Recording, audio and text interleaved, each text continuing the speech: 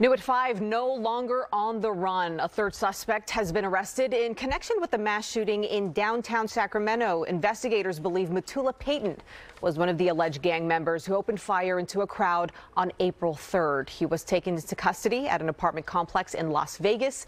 This is a mugshot from a prior arrest. Payton and two others arrested earlier have been charged with murder, as well as possession of illegal weapons. You might remember 6 people were killed that night. 3 men believed to have been targeted, 3 women who investigators say were innocent bystanders.